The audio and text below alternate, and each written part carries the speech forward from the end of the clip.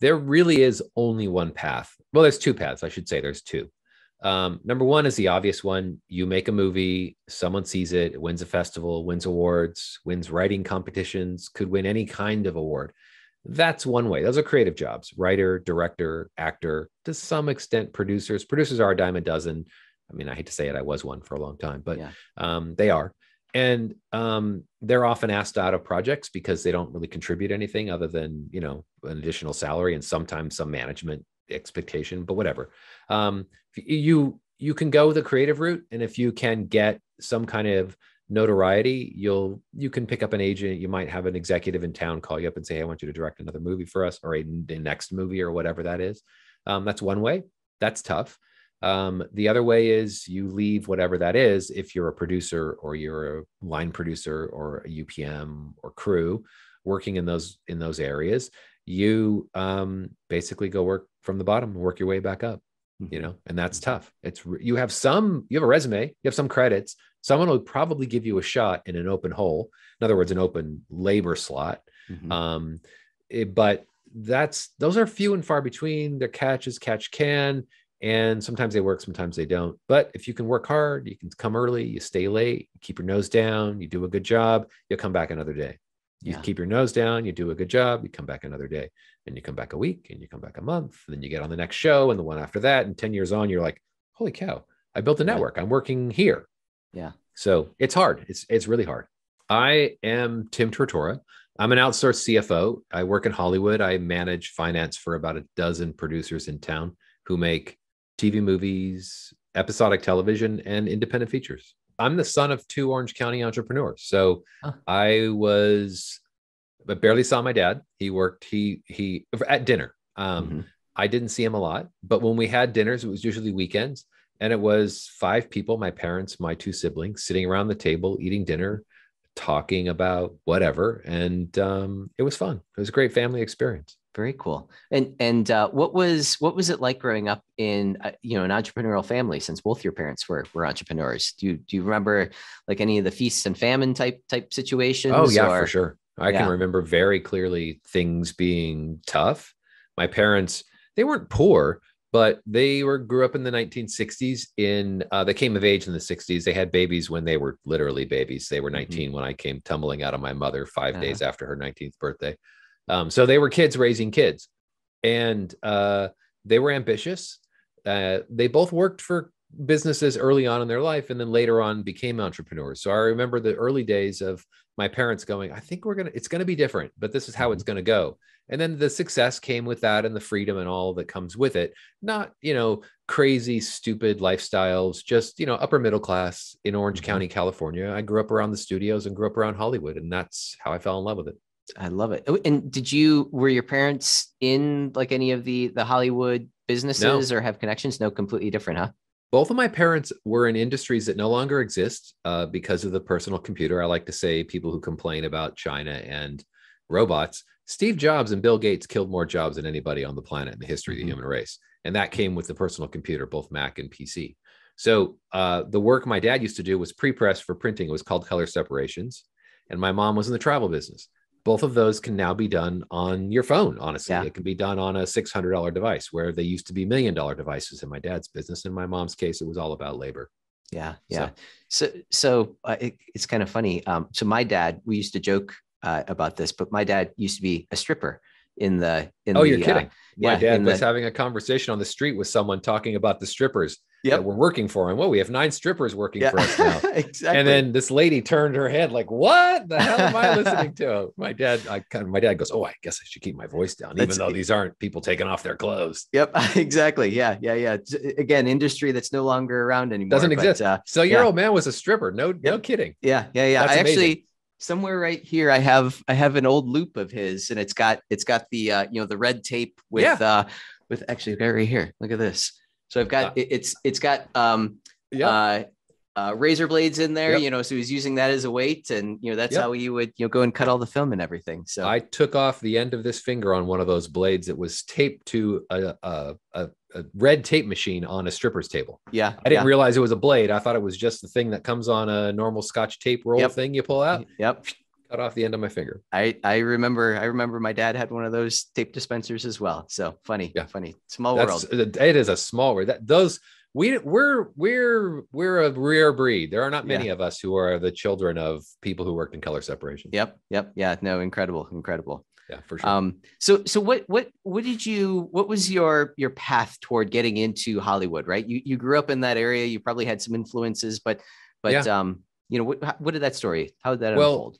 My path was just curiosity. I loved the movies. I loved Oscars. I would watch any movie. My dad took me to a lot of movies, both myself and my brother and my sister. Some inappropriate for age. I mean, I was 11 when Apocalypse Now came out. My sister was 6, right? 4 years younger than me. So whatever that is, do the math, 7. And we were literally sitting watching Apocalypse Now in the movie theater in the Cinerama Dome. And my mom and my sister got up and left when they got to the end sequence. But I was a movie nut. I went with my dad probably every weekend we were available to go to the movies. We went.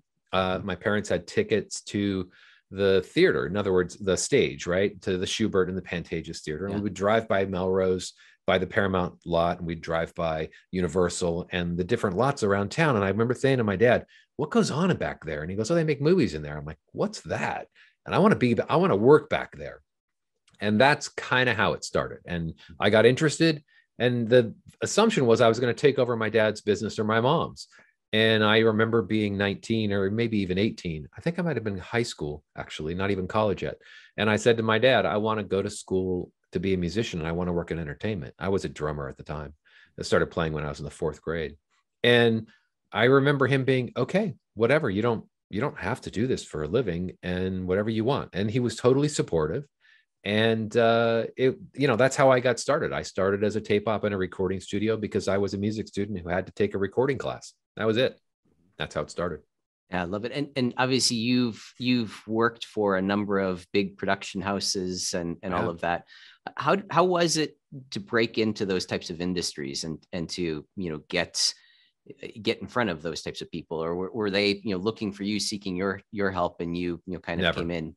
No, never. No one in the entertainment business seeks you out. It is that simple. There are 1,000 people at their front door wanting the PA job or the assistant job or whatever it is. PA is a production assistant. You do whatever they ask you to do, as long as it's not immoral or illegal. I say do it. Don't question it. Just do it. Mm-hmm. That's how you get the job. So no, they don't ever look for you. It's hard. It's really hard to break in, to make a connection. It's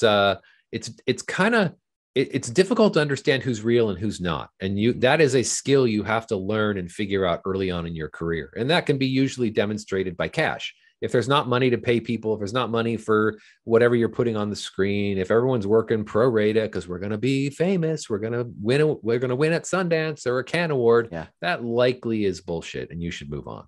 So it's hard. And it's super social.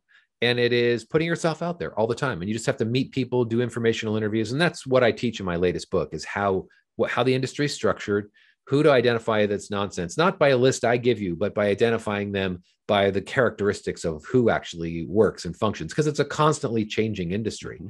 So, and then once you get there, how do you meet these people? How do you make an introduction and how do you get to know them so they'll talk to you? Because if you ask me to read your script, I'm going to be like, wrong guy, can't read your script. I'm a finance guy. But I was in creative 20 years ago.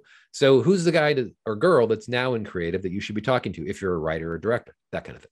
Yeah, no, let's unpack that a little bit more too, where you're saying how you can, how your book covers how you can tell who's bullshit and who's not, right? And I think that this may apply to pretty well everything in life, right? Like you mentioned, look and see if they're, if they're trying to do things for free, if they have any money. Obviously, money follows success.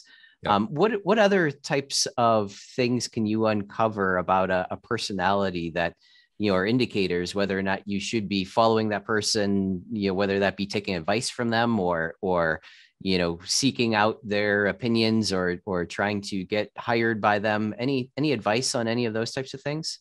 Yeah. There's a lot there. So I'll start with the end, which I tell people that I meet with, that I consult with all the time who are young, which is, don't be so worried about what your job is, how much money you're going to make, what your title is. That's not relevant. You should be worried about the people you're working with. Are they quality? Are they connected to the industry? Financing? Financing in movies is the distinguishing characteristic from someone who's real and someone who's not. That's simple. And so is distribution. If you're going to work on a movie that's going to go run the festival circuit, okay, you have a 1 in 100 chance of that happening. Maybe not, probably not. But in the early part of your career, you should be connecting yourself like a barnacle to the people who are making shows for the streaming networks, for the studios, for the broadcast and cable networks. It's that simple. So if you're finding some independent early in your career, it's a path. It's a hard path. The easier path is to learn the system and the network and the way the industry is structured from the financiers, which are essentially the studios and the networks, the people who exhibit movies or distribute them. Learn who those people are. And then under them, they all have a structure of producers who actually make content for them. I hate the word content. We make movies and TV for them. Content's what you find on the internet, but and you find our stuff on the net. But anyway, I won't belabor the point. So figure out who's making film and television and get into that structure. And the way you get into it is working as an assistant. You come as a production assistant, an assistant to an executive, whether you want to work in development or production or distribution or whatever. And then eventually you're going to develop a skill, a reputation, and a network. And then you can expand that out to the independent space if that's what you want to do. It's a lot easier to go from working in the studio system into independent than independent into studio. Because if you come from an independent to a studio, you're starting all over because you're building an entirely different network without any bona fides and without any connections. It's tough. Yeah. And you're probably looked at, if you're coming from a studio to the independent, you're probably looked at as, you're a guru, right? People are going to seek out your advice. Whereas the other you're way, a big fish in a small pond. Yeah. Yeah. As opposed to a tiny fish in a giant pond that's eating every small fish it can find. Yeah. Yeah. And then follow that up with, you mentioned before, how you communicate with these people, how you get in touch with these types of people, how you build this connection relationship with these people that, will hopefully pay off now, if not now, hopefully in the future at some point. Yeah. It's not difficult, but it's hard. So the not difficult part is identifying who you want to talk to. So basically I'll take a step back. It begins by understanding the industry and the players in it and what they do and what level they're at. And then from there, you're going to make a connection with them in some way because you've memorized and you've learned who the players are, right? You're not going to learn everybody. You're going to have to pick a vertical you want to work in. You want to work in reality television. If you want to do that, you're not going to go meet, David Kelly or anybody in his organization because they don't do reality, and vice versa. You want to work for a half-hour sitcom or hour drama. You're not going to go work for Endemol that makes reality TV. So you have to understand the vertical you want to work in. What job do you want to do? Writer, director, actor, producer, crew. That's it. That's all there is. Within crew, there's dozens of jobs, but that's essentially the areas in which you can work. And then you pick a vertical. You do some research. Get on to IMDb, or some of the other databases like Variety has one. It's kind of expensive, but we won't go into the weeds of it. You learn maybe 10 or 20 of your favorite shows. You pick them. You learn who the players are. So when I say who the players are, I mean, you start with a show, maybe Joss Whedon directed it. You want to be a director. Are you going to get to Joss Whedon? No. Are you going to get to a staff writer? Maybe. Are you going to get to an assistant in his organization? Absolutely. Those are the people who are going to talk to you. And I'm not saying don't reach out to Joss Whedon. I'm saying be careful about how you do and who and whether or not you want to take that meeting. Does that want to be your first meeting? Probably not. Do you want to practice your pitch and what your thing is and what you want to do and what you've learned later on down the road? Because what I teach are skills you're going to learn every time. Let me rephrase that. What I teach is you're going to learn skills that you're going to use every time you want to level up, right? So you're not going to get to the high end people. You're not going to get to the sort of medium to high upper end, but you're going to get to the medium to the low level. You're going to build a network. And those are the people who are going to refer you for jobs. And they're going to say, okay, I'll read that guy's script. I'll watch their showcase. I'll show up to their material. Those are the people you're going to make friends with and you're going to network with. And then ultimately that it can turn into a job or a referral. This is a business of referrals. No two ways about it. And you're not going to get the referral blind or unknown. You have to make a connection to people. One way you can do that is by DMing them or email or cold calling. Or once you have the names and the people in your head, You might meet him at a party. You might meet him out. You might meet him at a screening. Or maybe you're going to go to a screening, or you're going to go to a talk, and someone's at the same talk about a particular movie because they're re-releasing a new print of Godfather or whatever. They're Breakfast at Tiffany's, right? Could be anything. That happens all the time in LA and in New York. So that you get to understand the industry, the players, and you connect with them. And you can do it socially on the phone or through social media. And you do it by understanding who they are and just making a three-sentence pitch. I am a student currently looking for work as a PA in dramatic television, and I'd love to talk to you about your career. And then you take an informational interview. And in that interview, you sit down, you get 20 minutes, you let them talk. One simple question: how'd you get to where you are? People talk about themselves. They're good at it. They understand it. They like to talk about themselves. And you just listen. And at the end, you say, I love it. I'm interested in what you do. If you know anybody who's looking for a job, here's my resume. Never ask to read your script, come to your showcase, watch your short film, give you a job. The moment you do, they will ghost. And you have to set up a referral. And you do that by just demonstrating you understand the industry, their place in it, and be interested about them. That's it. Love it. And I think that is advice that you can use in, again, pretty well any industry, right? It's absolutely true. Find out who it is that you're trying to reach, and, try to build a relationship with them, try to build that unique, authentic relationship and connection with them. So love it. Well, yeah, I think that's an important word, which is authentic. This part of it, you're always selling. Selling doesn't have to feel icky, like you want to take a shower and you're asking for something all the time. You just make friends and make a list and call them up and say, hey man, what's going on? Oh, by the way, I'm looking for work. If you know anybody who's looking for whatever, in my case, I was a production accountant. That's how I came up. I'm looking for work as a production accountant. And I kept a list of those people and I kept in contact with them throughout my career. And they referred me for jobs. That's how I got work. And that leads me perfectly into, the next question was, how did you get into the financing side of things? Was that a passion of yours, as you were going through and saying, I could do all these different jobs? Were you always fascinated by the money and the numbers and all of that? Is that the reason why you went that direction, or was there some other reason? Truthfully, I fought it. Honestly, I didn't want to do it. I hated it. I wanted nothing to do with it. But sometimes you realize that things you're good at, you shouldn't fight it. Mm-hmm. So the answer to the question is, I got into it because I was a PA on a TV show called Dream On. So I started as a tape op. I did that throughout my college, the years I was in college. I graduated with an advertising degree, and I went to go work in advertising for Columbia Pictures and TriStar Pictures at an ad agency. I didn't like the ad business. I left it. I was about to be promoted, and my salary was going to triple at a different agency working on the Universal business.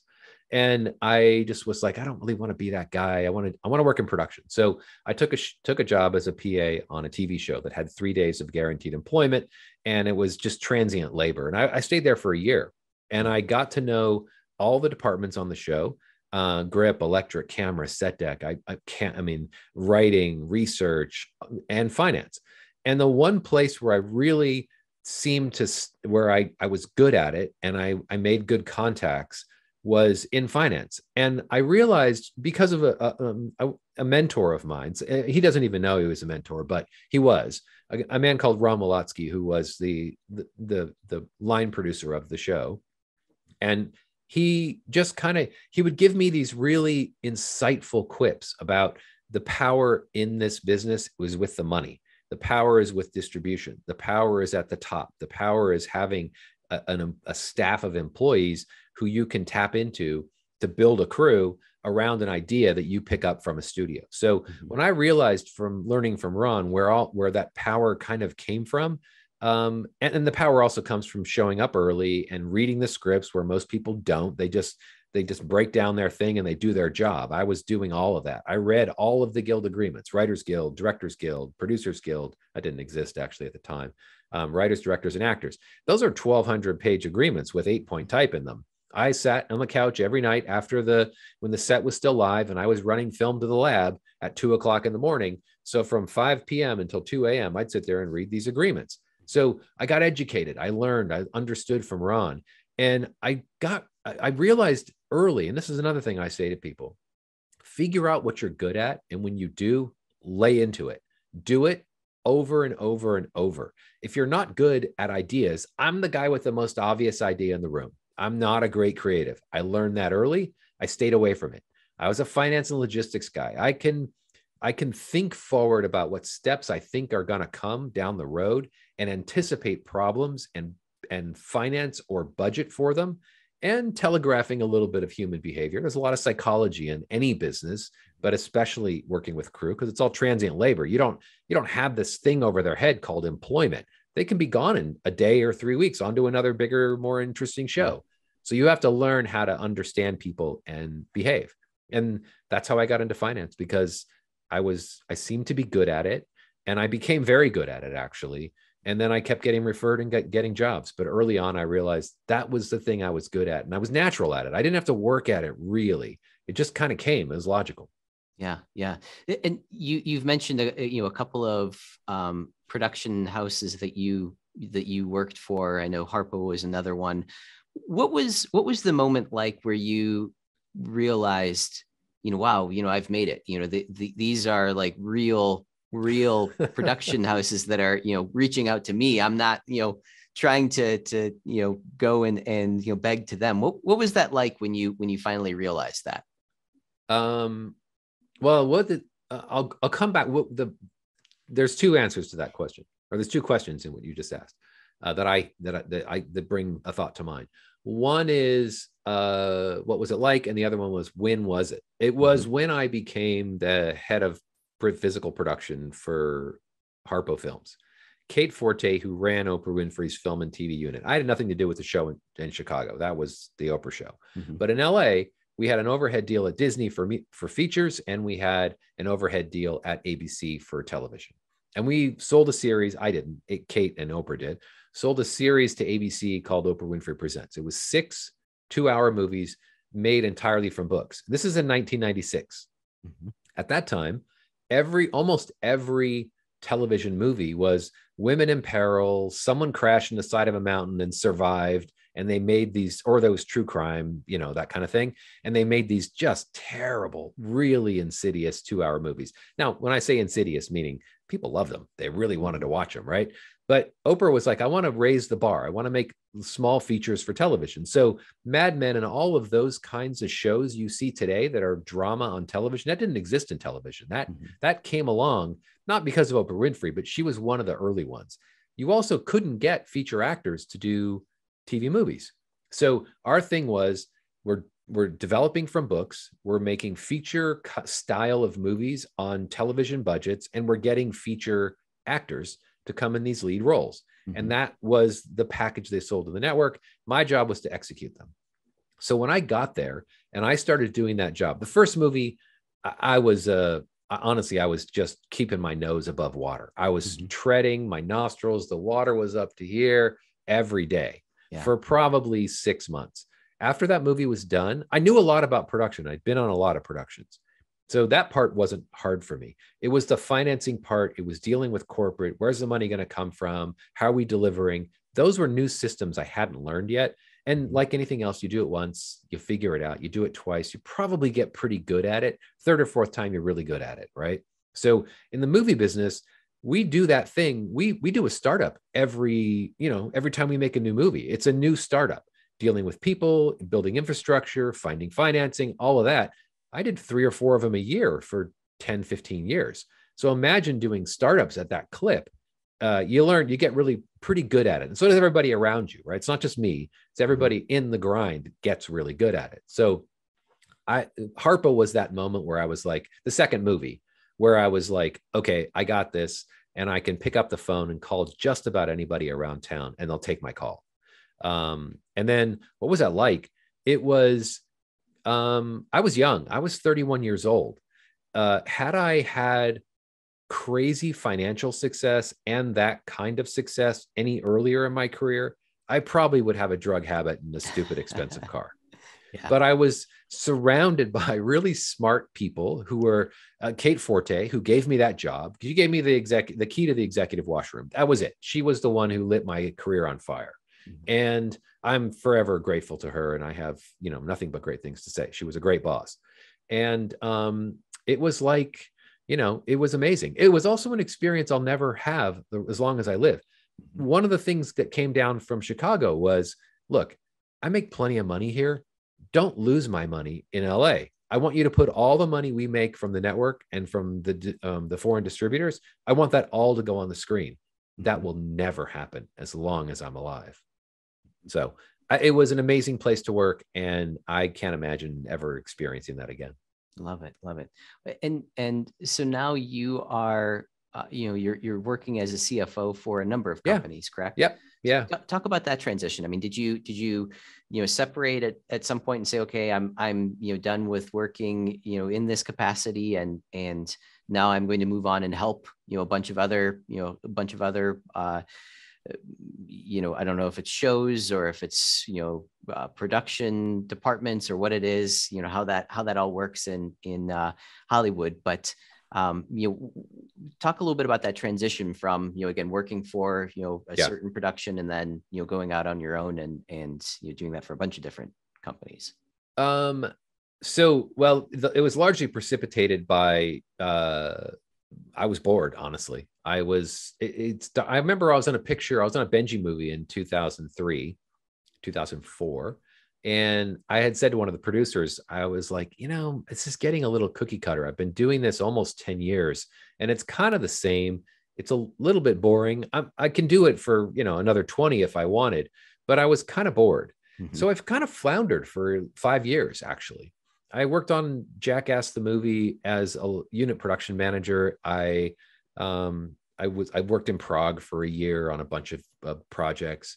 And then I came back and I started working for Mandalay Entertainment, actually the sports action division. And I made a snowboard documentary, and we were traveling all over the world. It was amazing, but it was exhausting. And then I got on a movie that got abandoned in Mexico.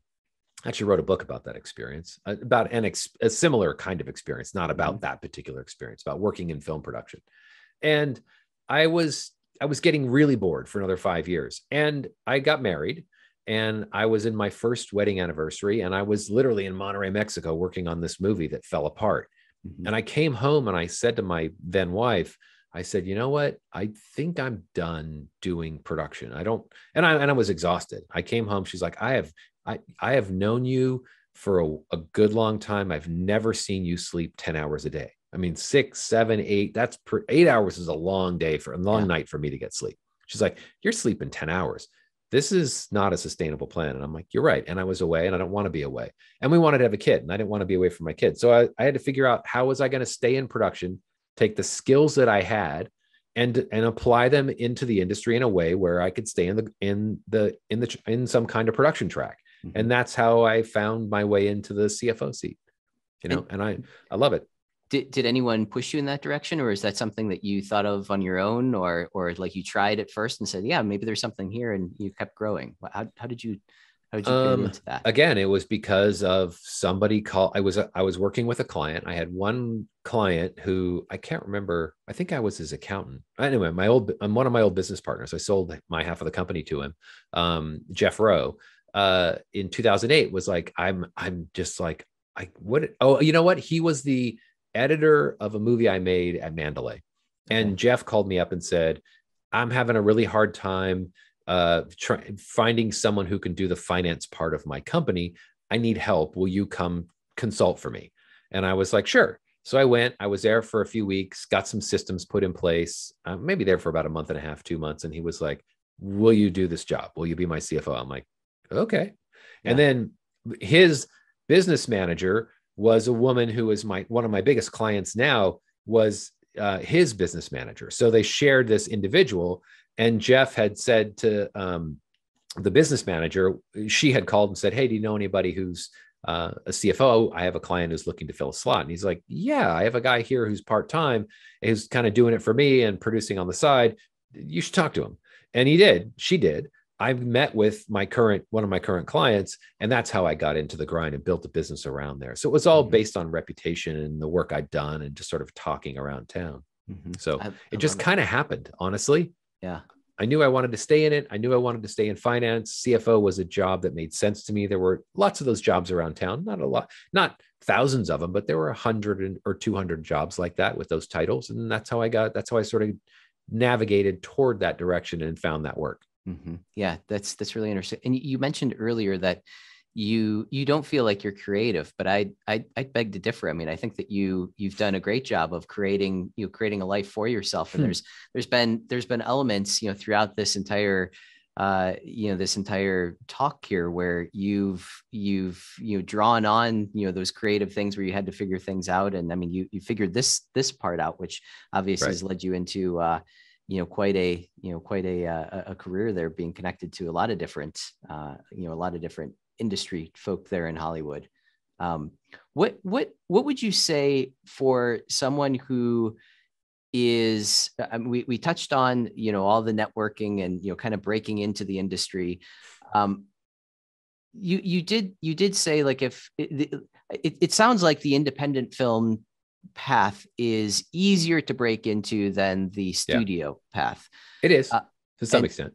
And would you say, what advice would you give someone who's chosen to go down that path? Again, maybe it was the easier path to get into, and they were in a situation where they, needed something to start happening. How would they transition from the studio or from the independent into the studio? Yeah. There really is only one path. Well, there's two paths, I should say. There's two. Number one is the obvious one. You make a movie, someone sees it, it wins a festival, wins awards, wins writing competitions, could win any kind of award. That's one way. Those are creative jobs: writer, director, actor, to some extent producers. Producers are a dime a dozen. I mean, I hate to say it, I was one for a long time, but they are. And they're often asked out of projects because they don't really contribute anything other than, an additional salary and sometimes some management expectation, but whatever. You can go the creative route. And if you can get some kind of notoriety, you can pick up an agent. You might have an executive in town call you up and say, hey, I want you to direct another movie for us, or the next movie, or whatever that is. That's one way. That's tough. The other way is you leave whatever that is. If you're a producer or you're a line producer or a UPM or crew working in those areas, you basically go work from the bottom and work your way back up, and that's tough. You have a resume, you have some credits. Someone will probably give you a shot in an open hole. In other words, an open labor slot. But those are few and far between. They're catch as catch can. And sometimes they work, sometimes they don't. But if you can work hard, you can come early, you stay late, you keep your nose down, you do a good job, you'll come back another day. You keep your nose down, you do a good job, you come back another day, and you come back a week, and you come back a month, and then you get on the next show and the one after that. And 10 years on, you're like, holy cow, I built a network. I'm working here. Yeah. So it's hard. It's really hard. Yeah. Love it. And again, getting back to your creativity, you mentioned that you've written a couple of books as well. Yeah. What inspired you to write the first book? I mean, was there something that you wanted to, bring out into the world, or what was the reason why you started down the writing path? Well, I had this experience on a movie that fell apart. Financing was raised on the 11th, and I was the line producer. And on the 11th day, the producers ran out of money. They didn't raise all the money they said they said they had raised. They had raised half, and they came to me on the 11th day of principal and said, we got to shut it down. We don't have any more money. I'm like, well, you only spent X and we have Y. And they're like, no, we don't have Y. We only raised X. Sorry, shut it down. So, and then they left town. And then that was like on a Monday. By Friday, I left the country and had to get 53 cast and crew out. And in the process, the Mexican government threatened to throw me in jail, me and my production manager. And it was messy and it was scary. And it just brought back all of these memories in my career of people who I'd met in the past who were similar to this situation, who were similar in how they operated, what they had done, their behavior in the past. And I just thought, I want to tell a story to young film entrepreneurs, people who want to invest, people who want to come work, and just sort of tell a story from my experience on this movie and working with a whole bunch of other people. The book is largely organized around my experience in Mexico and almost being thrown in jail and that experience. But the people in it are all people I have met, and they're kind of a conglomeration of different producers and actors and crew and all these different kinds of people I've met over my career. And it's really telling a cautionary tale to a young internet entrepreneur, a rich IT guy who shows up and says, I want to invest in a movie. And I'm like, bad idea. Here's why. And I walk him through the whole thing, and I explain my experience on this movie, and, conglomerating all these people and bringing them together. And these are the barn animals you're going to be working with. This is a business of, there's a certain amount of, I don't want to call people who work in the film business con artists, because they're not. They're hardworking people by and large. But there's a lot of con artists who do come here who don't really participate. They say they do, but they really don't. And I wanted to sort of tell a cautionary tale about that. And this is what the deals really look like, right? This is how a movie deal comes together. And this is one particular idea that came together, but is nonsense. And in retrospect, I shouldn't have taken the movie. And when I asked the producers, do you have the money? I knew they were lying. I could tell, I could see in one of the producers' eyes. He looked up, he looked down, he looked up, he looked back at me and said, yeah, we have the money. And I knew at that moment, I'm like, they don't have the money. But then I thought to myself, I'll give them some, maybe they'll raise it later. Excuse, greed, bullshit, right? And I'm like, okay, wait, I can make how much in what amount of time? Okay, I'm going to go with this flow. And I knew I shouldn't have. But anyway, in retrospect, it's a cautionary tale about greed. And you should be candid and honest with yourself. And when you're not, you will get hosed. And that's what happened to me.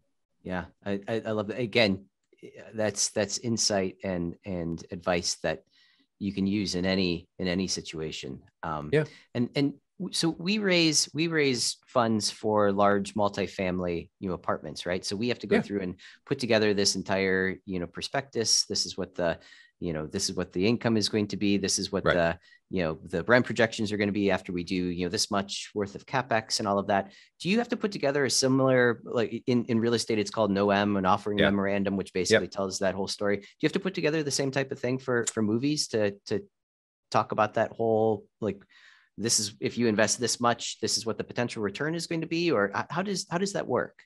So it's in two columns. If you're selling to a studio or a network, what you're really doing is just pitching an idea. They're going to look at story, and someone's going to manage that. Does it make sense? Does it fit what they're putting out on their platform? Every platform, whether it's a streamer, and the streamers have different verticals within that platform, a network, whatever it is, they do a thing. For example, Lifetime, movies for women, that's a thing. So you're not going to sell them, a Baz Luhrmann picture about the Wolf of Wall Street. Ain't going to happen, because that's not what they do, right? I'm using a ridiculous example, but that's one. Right. So when you're selling to those places, you have to understand what they make. And if they're making blue shoes, you're not going to sell them red shoes. You got to sell them blue shoes, right? A friend of mine who, she's not with us anymore, but she used to have a thing called the blue shoe, red shoe parable. If you're a writer, director, actor, and you're into blue shoes and they're buying red shoes, if you want to make a living, you better learn how to do red shoes until they start buying blue shoes, because you're not going to be able to work in the business. You got to find another way to make a living. So that's really story, script. And when I say script, when I say you have to bring a piece of material, don't bring a full script. No one's going to read it. No one's got 2 hours to plow through your movie to see whether or not it's any good. It's going to be a page. It's going to be 2 pages. It's going to be story beat. It's going to tell them what the story is. What's the arc? What are the characters? That kind of thing. So that's the story side of it. On the independent side, there is a whole deck like what you're describing. It's called the private placement memorandum. And it is very similar to the multifamily decks I've seen. But it's not about, like, is it a minor reposition or full reposition? It's more like, it's less of that. It's less about the CapEx. It's less about the, here's the funding structure. Here's how much we need today. It really is. It's a stars and shooting for the moon kind of document, by and large. It's very uncommon. I've seen a couple of them. Crazy Heart, which was a great package that I consulted on going on 20 years now, 15 actually, with a producer. Crazy Heart was a movie that Jeff Bridges was in. It got made independently. It wound up getting picked up by one of the distributors, I think Lionsgate. It might have even won an Oscar. If not, Jeff Bridges was nominated for one, I believe. It did really well. And it was a great independent film. Those are the anomaly. They just don't exist. They're not ubiquitous. But there are all these shoot for the star documents at our PPMs that say, look, like Water for Chocolate was made for $600,000 and it grossed 120 million. I've got one on my brain that is a horror picture that was shot in the woods in the early aughts. Was that Blair Witch? Yes. That one? Thank you. Blair Witch Project. There's another. I see that one all the time. Yeah. Blair Witch, like Water for Chocolate, Little Miss Sunshine. We see them in PPMs all the time.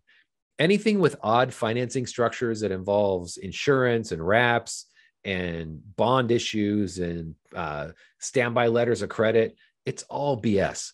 But I see it floating around all the time. Really, the truth is you just got to find quality people. The movie Crazy Heart that was made with, ultimately got made with Jeff Bridges. Mm-hmm. It was being produced by Robert Duvall, a serious producer who's connected to Hollywood, who has a track record, who has experience. Those are the kinds of movies you give millions of dollars to. Do you give hundreds of thousands seed money to a young up and coming director who's made a couple of student films, who went to one of the big film schools or even a medium film school, or has built an audience? Yeah, you give them a couple $100,000, but it needs to be in an instrument through a PPM that explains how everybody's going to get paid. I consult on that stuff sometimes because there's a lot of ways to rip off investors in this business. And the people who are raising capital, they're not really worried about the financiers. They're worried about their career. In multifamily, you're not going to find new investors if you don't make money for those folks, right? The same thing is true here. It's just slightly different. And there's not a tangible asset that you can liquidate at the end to get your money back. Yeah. Right. That's the problem. You're basically investing in an idea, and it may work and it may not. Yeah. Makes perfect sense. Yeah. I've always wondered how the movie industry and television industry worked, especially today with the networks like Netflix and all of that. Are those types of productions doing the exact same thing, or are they trying? No. Are those they're trying to get picked up basically, or they're trying to sell the story to those types of networks? Yeah, Netflix, the television industry, and studio movies. Those are all based on writers, stories, ideas, actors, directors who have a track record or who've written something amazing, right? What I described in the PPM space, that's exclusively an independent film. Mm-hmm. And the strategy is give us money. We make an amazing movie. We take it to the festival circuit. We go to all the acquisition people around town and overseas, and we make you a whole bunch of money, and you're going to be rich, and you're going to hang out with XYZ star, and you just might sleep with one of them. Mm-hmm. I'm being sarcastic, but that's certainly the underlying tone that happens all the time. It's a little filthy, but it is what it is. And you're going to meet these people, and you're going to get to be on the red carpet. I said to an investor once, I'm like, look, you're spending $3 million on a dog with fleas. If you want to do a red carpet, give me $30,000. I will do whatever red carpet wherever you want with all the shit you get normally, and you'll save a lot of money and you won't lose anything, and you'll get that same experience. Yeah. He laughed, and he invested $3 million in a dog with fleas, never made a dime. Yeah. That's interesting. Do you think a lot of it is with the mindset behind, I could be part of this, amazing thing. I could be on the red carpet. Like there's that draw to, being looked at in that light. Do you think that that's what a lot of people get sucked into more often than, actually believing in whatever the project is? It's what I call the bored rich guy. And it's the guy sitting around, and it's not usually women. Women are, as far as investments go, my experience, and I'm completely generalizing, and I will admit that, women are savages when it comes to investing, buying stock. When women will say, this is a dog, it's losing money, get out of it, lose. Mm-hmm. Dudes will be like, hey, it's going to come back, we're going to be rich. Women, and the same thing with the investment space in movies. Dudes seem to want to be a part of the business. And it's less about that than it is bragging at the dinner table with their friends. I'm invested in a movie. We're going to make a lot of money. It's going to be great. It's probably not going to happen. It's pretty uncommon.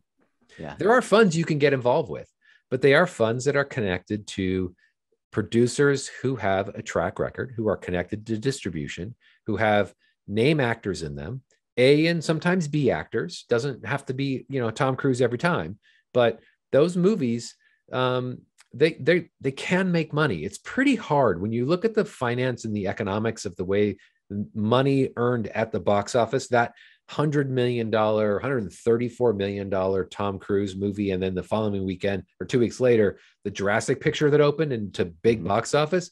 By the time that money grinds down to the investors, you're lucky to make 2% of that $134 million. Yeah. Yeah. You know, everybody's taking a cut. They got their hand in your pants. And at the end of the day, you're the last guy to get paid. Yeah. So that's why it's a shitty investment. Yeah. If you're going to invest in it, invest in big funds and invest in a distributor, someone who's actually second in line to get paid. And if you can sell direct to consumer, that's even better. That's where our industry is going. If you're a creative and if you're an investor, you should be focusing on direct to consumer and micropayments. However, that's going to come about, whether it's NFTs or it's crypto. I know crypto is, everyone's shitting on it like it's a dumb technology. It's not. It is the future of finance, and it is the future of our business and creatives having an ability to sell directly to consumers. It's going to happen. Question is it going to be in 5 years, 10 years, or 50 years? And I think it's going to be in 5. Yeah. You think it'll turn that fast? I do. Yeah. Our industry since I was going to say September 11th. I'm aging myself. Our industry since COVID has accelerated the trend 20 times. And I think the studios and the networks realize that. And that's why they're pushing so hard to keep people in movie theaters. But consumers at the end of the day, they want TikTok. They want free shit, and our job still has always been, and it's become more difficult, to extract money from consumers such that they'll open their wallet, and pay you to see your shit.